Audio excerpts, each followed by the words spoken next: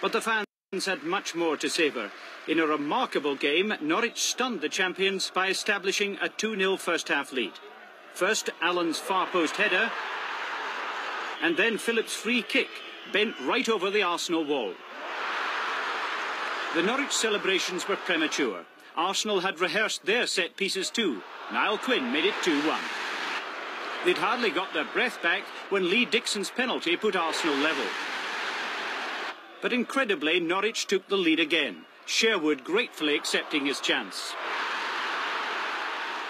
Then suddenly Arsenal remembered it was supposed to be O'Leary's day. 3-0.